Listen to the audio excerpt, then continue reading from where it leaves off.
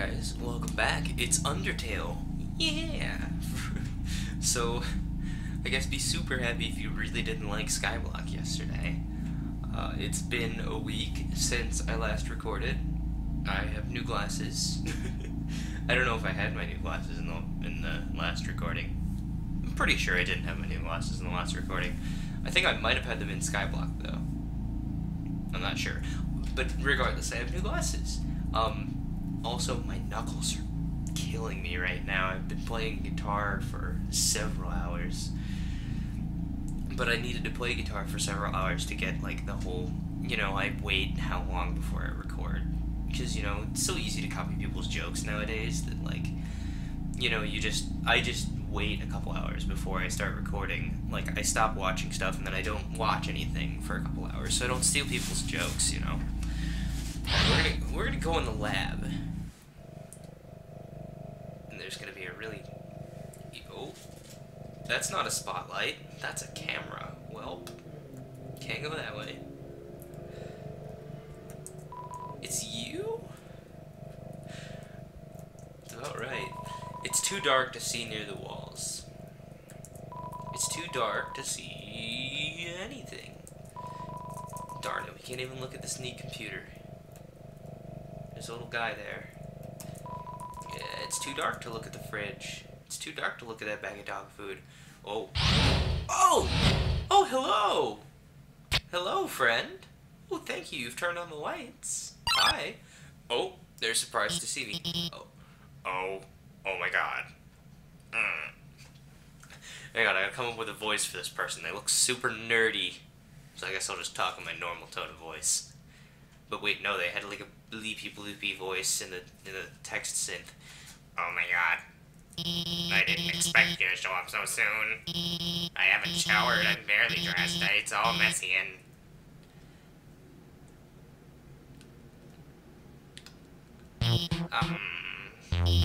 Hi, I'm Dr. Alphys. I'm Asgore's royal scientist. Well, you seem neat. This music reminds me of Splatoon. A little bit.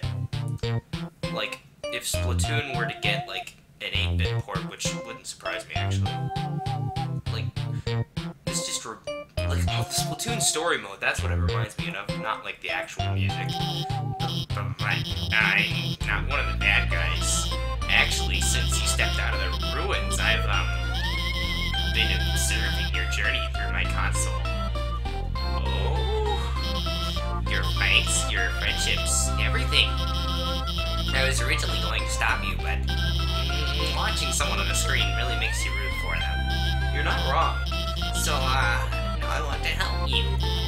Using my knowledge, I can easily guide you through Hotland. Yeah. I know only right to Asgore's castle, no problem. Well, that'd be super nice of you. I'm gonna turn down the volume on my end, it's a little loud. Well, actually, there's just a tiny issue. A long time ago, I made a robot named Mettaton. I've heard a lot about this from the Undertale fan group. You hear a lot about Mettaton, the robot with long legs. That's all I know about her. It's a robot, Originally, I built him to be an entertainment robot. Like a robotic TV star or something. Anyway, recently I decided to make him more useful. Oh, it's a him. Duly noted. Just some small practical adjustments. Like, anti-human combat features. Of course, when I saw you coming, I immediately decided I have to remove those features. Unfortunately, I may have made a teensy mistake while doing so. And, now he's an unstoppable killing machine with thirst for human blood.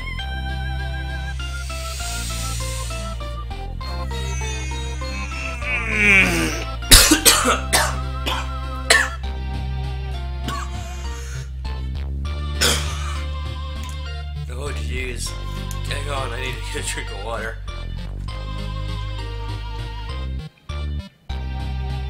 I'm mostly not dead, I promise. I may be slightly sick. I mean, my throat feels like I'm slightly sick, and that noise I just made didn't help.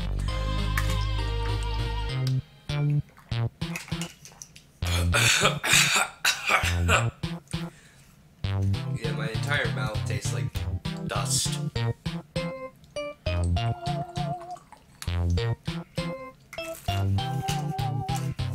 Well, actually, my mouth tastes more like salt, but it feels like just everything is dusty, even though I am not dusty at all.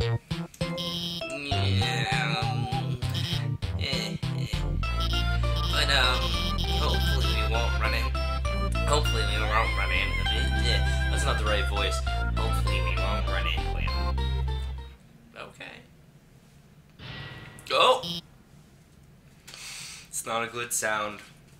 It's not a good sound. It's definitely not a good sound. I did hear some stomping. I don't like that. I don't like that. It sounds like somebody's stomping on an anvil. Oh no.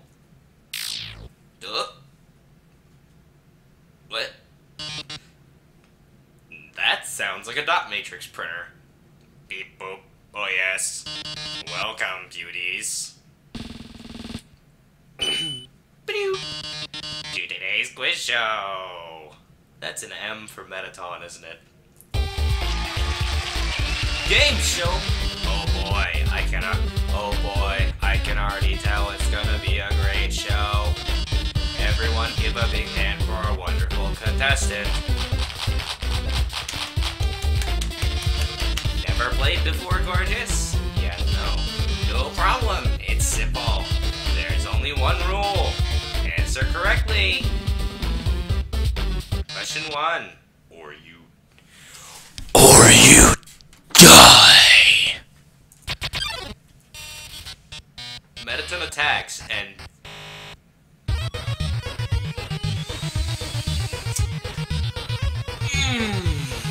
yes, that music. Dear Lord. Okay, story time while I fiddle-de-diddle. Yes, let's cry, firstly. Cry. Screaming is against the rules. Let's start with an easy one. What's the prize for answering correctly? More questions? Right, sounds like you get it. The quiz show continues. Okay, story time. I think I can talk and do this. Cry. Screaming is still against the rules. Here's your terrific prize. What's the king's full name as you're a dreamer? I just completely guessed. The quiz show continues. Okay, story time. Story time. I'm gonna pause doing and story time. So I follow a guy on YouTube. His name's like Mr. Solid Snake, and then there's some numbers or something. I don't know. But basically, what he's done is he's rigged up a set of 6 floppy drives and 2 stepper motors. I think just the floppy drives are on their one dedicated Arduino board, and then the stepper motors are on their own little thing. And basically, he uses the floppy drives as a 6-channel MIDI speaker. Now, for those of you who aren't absurdly nerdy like I am, what that means is he makes the floppy drives move in such a way that they produce notes and music. Now, if you can imagine what that sounds like, you know immediately why I'm like, this song needs to happen. Mettaton, attack 30, defense 255, that's almost an integer overflow. His metal body renders him invulnerable to attack. Enough about you, let's talk about me. What are robots made of? Metal and magic? Too easy for you, huh? The quiz show continues. I like this. It requires none of me being good at the game. Mettaton, we already know this. Here's another easy one for you. 2 trains, train A, train B. Oh my. If both... No! Okay, basically that was a long math problem and I had not... I have not done that kind of math in a long time. If you were actually watching the screen, you could see me like glaze over as I'm like, let's cry. Screaming is against the rules. Don't count on your victory. How many flies are in this jar? I'm going to guess 52. That's wrong! The quiz show continues. Well, we're gonna eat a bicycle. Let's play a memory game. What monster is this? That's Frogget. No! Oh,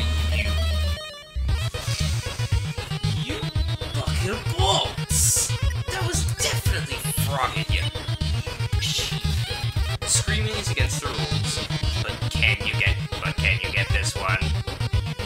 Would you smooch a ghost? Yeah. Great answer. Great answer. I love it.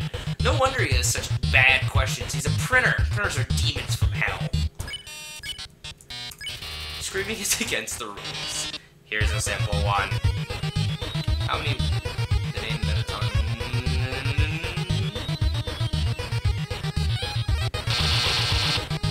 No. Can't you read? Oh, I could've just... I am a genius. I could've just waited for those freaking letters to hit him $5. $5 is what you gotta do.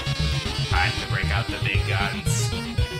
The dating simulation video game Mew Kissy Cootie. What is Mew's favorite food? Oh, and I know this one!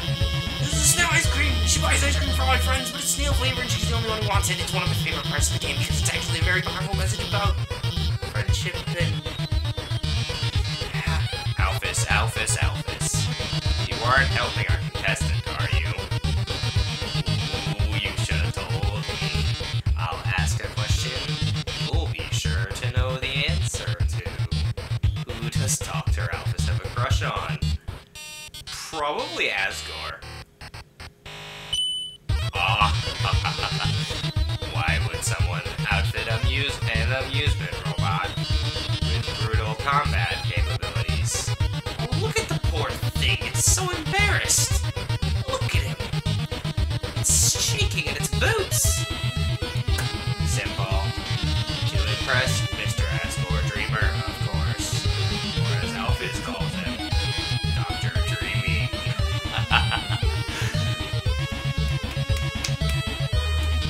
Those strong arms. That lustrous beard. Like all those who create weapons. She craves the tender embrace of a burly man. I am not a burly man. I actually was, like, accidentally growing a beard earlier. I shaved before I recorded it, though. Can she truly be blamed? Well. Dr. Alph is helping you. The show has no dramatic tension. We can't go on like this. But, this was just a pilot episode. Next up, more drama, more romance, more bloodshed. Until next time, darlings. Oh, later, Gossip Stone. Well, that was certainly something. Let's read the dog food. It's a bag of dog food. It's half full. To the fridge. Wait. Wait, that's not the right voice. Wait. Let me give you my phone number. Then, maybe if you need help, I could... Where'd you get that phone? Where'd you get that phone? It's ancient! It doesn't even have texting. Wait a second, please. Them were some lovely sounds. Can you run that by me again, please? Here, I upgraded it for you. It can do texting, items, it's got a keychain. I even signed you up for the Underground's #1 social network.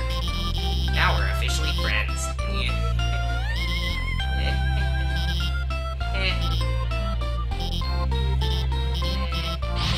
I'm going to the bathroom. Okay. The fridge is filled with instant noodles and soda.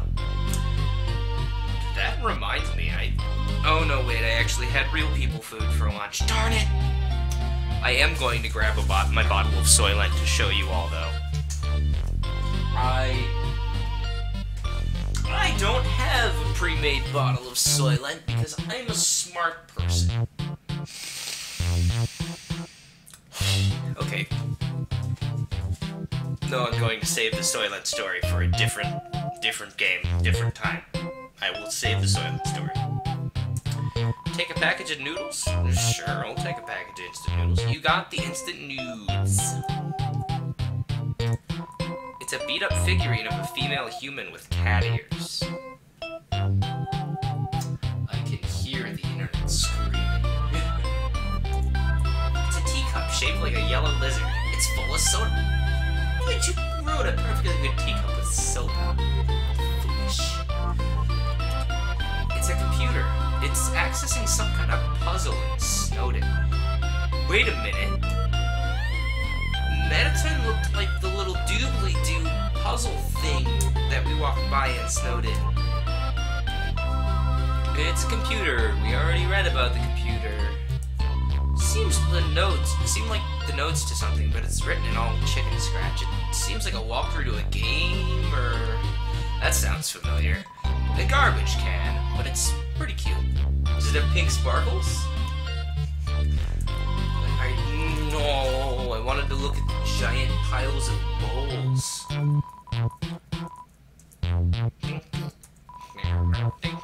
It's a video feed of your location.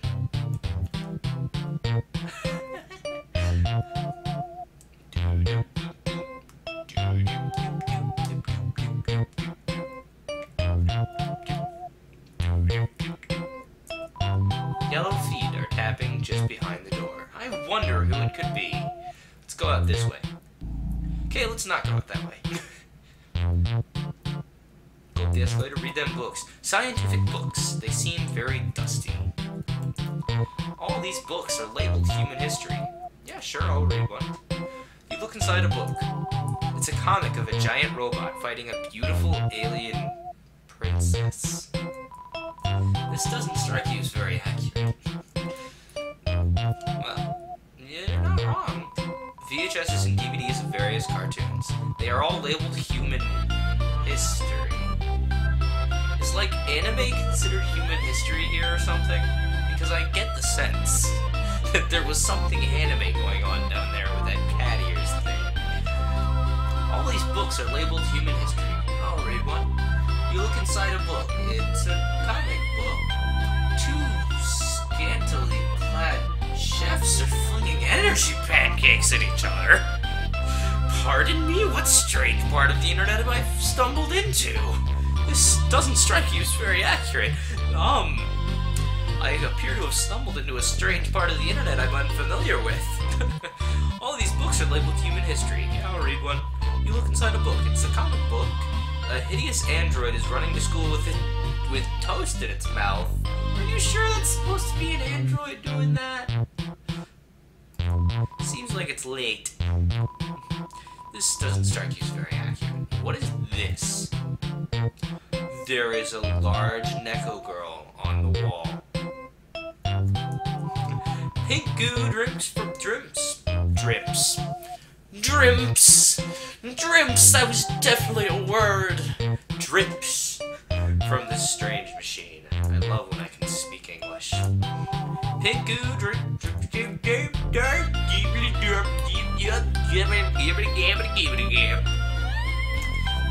Looks like Alphys' work table seems dusty.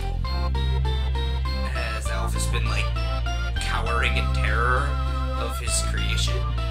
Her creation? I don't know. Alphys seems like a male name. The wardrobe is full of dirty lab coats and a single clean dress. Wait, no. They did mention that Alphys is a girl because Mettaton said she. I love it when I pay attention. It's my favorite. But anyway, regardless, there are letters from many monsters here. Frogget, Snowy, Doggo, they're all unopened. You don't like talking to people, do you, Alphys? Don't worry, neither do I. It's a lamp with pink fish on the lampshade. There's no light bulb. This looks with the NetBeans logo? Like, I know the NetBeans logo is just a nondescript cube, but are you making reference to the fact that this may be running in Java? Although, now that I think about it, NetBeans works as an IDE for C++ as well. Speaking of, I should really get to work on Zork. An incredible invention. When not in use, this bed folds into an extremely easy to draw box. That's how you do it. That's how you do it, kids. You don't have to learn to draw beds. You don't have to learn to draw anything. Just say you learn to build a packager that makes everything into easy draw boxes. Beautiful. There's a flying heart. It kind of reminds me of Powerpuff Girls. It's a promo poster for Mettaton's TV premiere. On the flap, it says, "Thank you for making my dreams come true." You sure I did? Let's ride, like, we gotta ride this conveyor belt deeply because they're so much fun.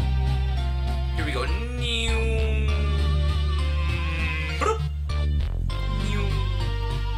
Okay, let's, I guess we've exhausted the potential for this area. What's this sign? It's a bathroom sign. Okay. Well, that's the only thing. Well, guess we're going this way. Alpha's updated status. Just realized I didn't watch Undyne fight the human. VV.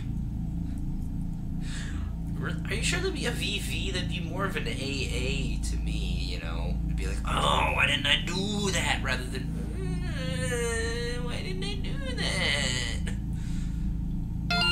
Alpha's updated their status. Well, I know she's unbeatable, but I'll ask her about it later. Yeah.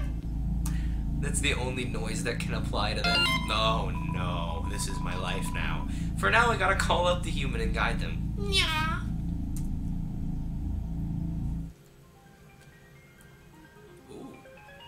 Ooh, there's some real fancy flames there, bud. Dude, oh, that music. Can I hear? Vulcan strolls in. Can I hug him? You give Vulcan a hug, it warms your heart and your whole body. Ow! Defense dropped. Ah, so lovey. Okay, sir, can we not play asteroids today? Could you? I'm greatly pretending you're not doing that. Spare. Later, man. 40 gold. Dude, oh, let's just lean back and enjoy this. Let's lean back and hit everything in the way. Let's lean back and enjoy this music. Oh, man, there's nothing like good game music. Oh, this is great. Alphys updated their status. Gonna call him in a minute. Yeah. It's one of these conveyor belt puzzles, isn't it? Oh no, it's just. Oh, it isn't a puzzle. It just makes you go squiggly. That's cool.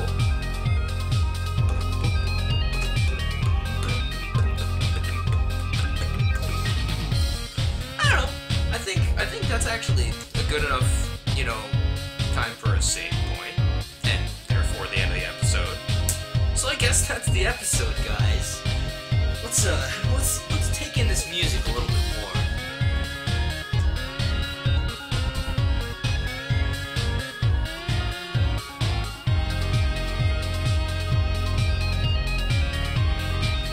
All right.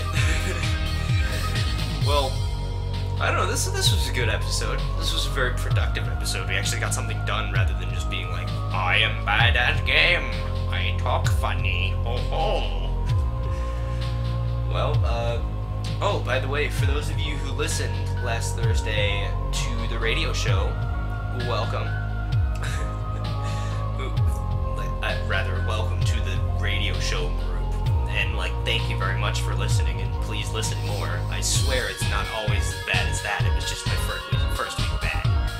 Although, I didn't do very badly for it being my first week back. I just kind of had trouble finding music, mostly. But anyway, tune in this time next week for more Undertale, and later this week for, I'm not sure. Actually, you know what, I'm just gonna do another episode. Yeah, I'm gonna do another episode of Skywalk later this week, and then next week we'll just continue with the Undertale, as per the norm. Thanks for watching, everybody, and later, man.